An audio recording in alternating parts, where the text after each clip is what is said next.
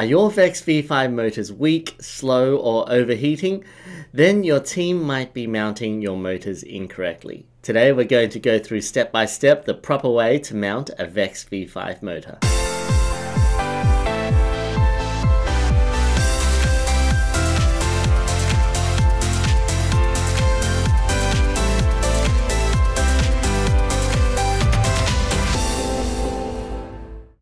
Hello, I'm Mr. Code. Mounting your motor correctly on your robot is a crucial skill that can make the difference between a good robot and a great robot.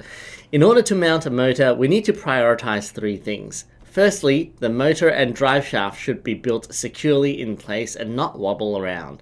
Secondly, the drive shaft must spin really well with as little friction as possible. And finally, the assembly should take as little space as possible. And here is all the equipment you'll need, okay?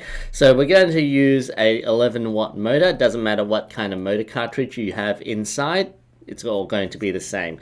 We're going to need a motor insert, a drive shaft, a 3-hole bearing, and a C-channel.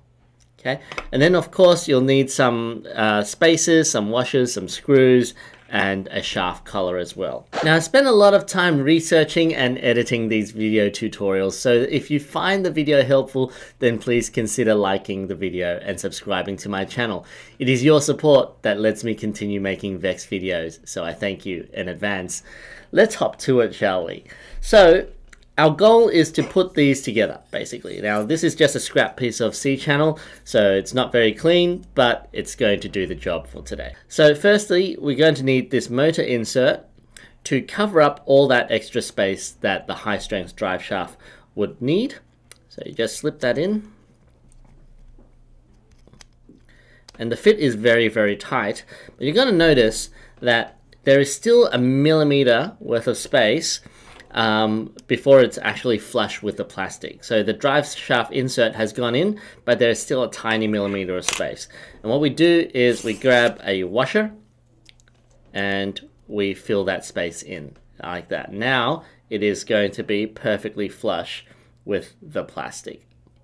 Put in your drive shaft. This is where we are going to put in a shaft collar. And then we still see that there is some space left, so we put in a 1/8" spacer. And then finally, before we mount it onto the actual C-channel, we put in one more washer. Now at this point, you can tighten up your shaft collar. So here, you put your shaft collar, make sure that the shaft collar screw is on a flat side of the drive shaft when you are tightening it up. You don't want it on the corner, otherwise it might slip. Now there's always a debate whether you mount the C-channel where the C is facing towards your motor or away from your motor, like this.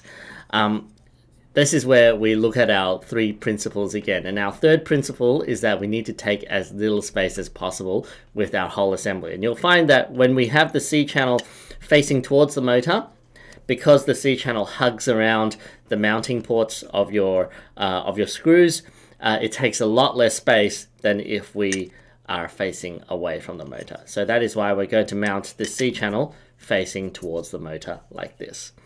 Once we have the C-channel put into place, then we put our 3-hole bearing around our drive shaft and also around the screw ports, the screw holes.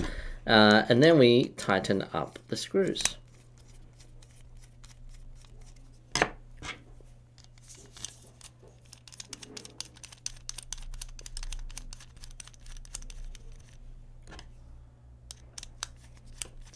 And that's it. That's how you correctly mount a VEX V5 motor. My Robotics Center Creator Academy is dedicated to teaching kids about coding and robotics. If your team is looking for coaching advice, we provide remote coaching, building, and coding assistance for teams all around the world. Visit www.creatoracademy.au or drop me a message to find out more. That's it from me today. I'll see you next time. Bye bye.